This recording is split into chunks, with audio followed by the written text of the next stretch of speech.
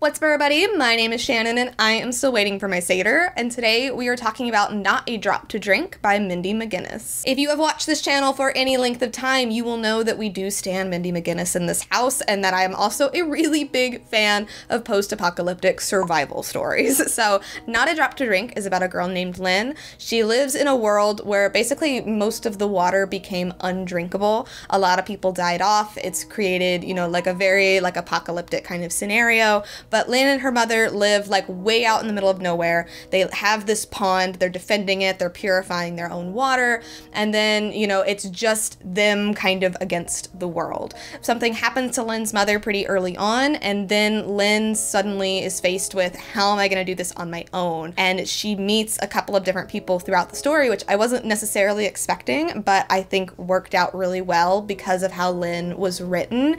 And overall, this was a very good survival story. I will say, like, towards the end, without spoiling anything, I do think it became a little bit too much. When it comes to survival stories, for me, I really like it when it's like a small cast, like very alone, very isolated, and the plot really isn't much bigger than just how are we going to survive.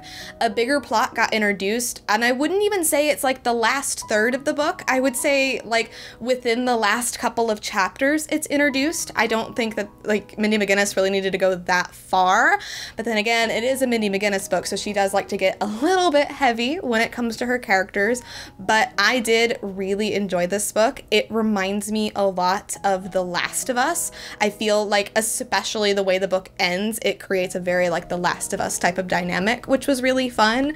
And it is, you know, in Mindy McGinnis's signature style, like really looking at humanity and caring for people, and like it's very much within Lynn's own mind, how she thinks about things, how she was brought up versus these new people that she meets, and she has to decide, you know, does she want to keep living the way she was living, or maybe is there something else out there for her? If you're not a fan of Mindy McGinnis, it's not one of her best books, but it is still good. But if you don't like her, you probably won't like this book.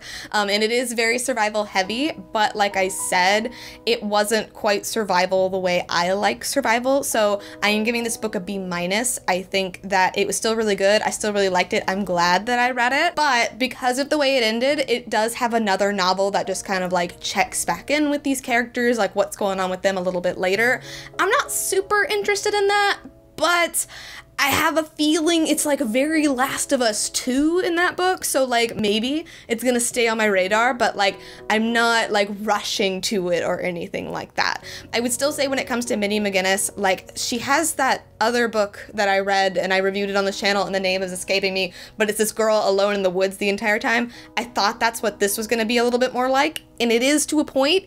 It's just not quite there. So I'm giving it a B-. I would recommend giving it a shot if you're a fan of this genre, and I'm excited to keep digging into Mindy McGinnis's catalog because it's always a fun time. But anyway, thank you guys so much for watching this video. If you liked it, be sure to hit that like button down below, and don't forget to subscribe to talk books with me every week. That is everything I got for today, guys, and I'll see you guys next time.